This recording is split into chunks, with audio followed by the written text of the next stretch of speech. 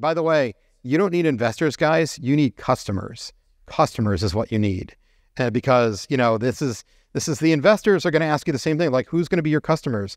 If you can go and validate your idea with real customers, everything else will come out great. We grew Quantum on strictly, Moxie and hustle and customers. And that turned out fine. The money will follow. The money will follow. And if you want investment later because you need it to scale, the investors will say, wow, these guys have a half dozen customers already and it's proven the technology and I want to go with it.